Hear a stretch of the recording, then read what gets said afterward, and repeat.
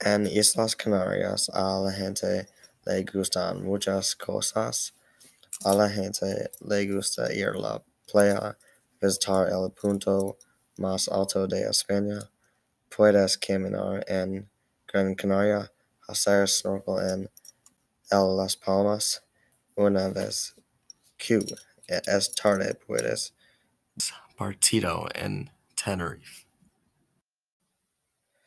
The Canary Islands were created by a series of volcanic eruptions millions of years ago, Lanzarote being the oldest and El Hierro being the youngest.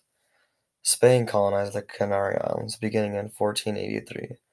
The Canaries were regarded as an outpost rather than a stable colony, and the island's livelihood revolved around maritime trade. Tenerife is home to the third highest volcano in the world, only beaten by Hawaii's Mauna Loa and Mauna Kea. Santa Cruz de Tenerife and Las Palmas de Gran Canaria are located on the two largest islands and share the status of the capital.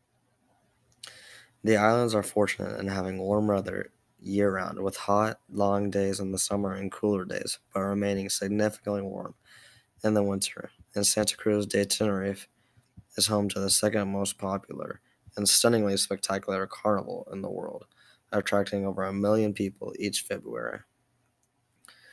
The Canary Islands are closer to Africa than Spain, nearly 224 miles from the closest major city. On land, León. There are 4 national parks on the Canary Islands, 12 in Spain total. If you pay a visit to Timanfaya National Park and Lanzarote, you can eat a meal at El Diablo Restaurante, where a 9-meter hole has been dug to access the heat, the top of which is used as a grill for food.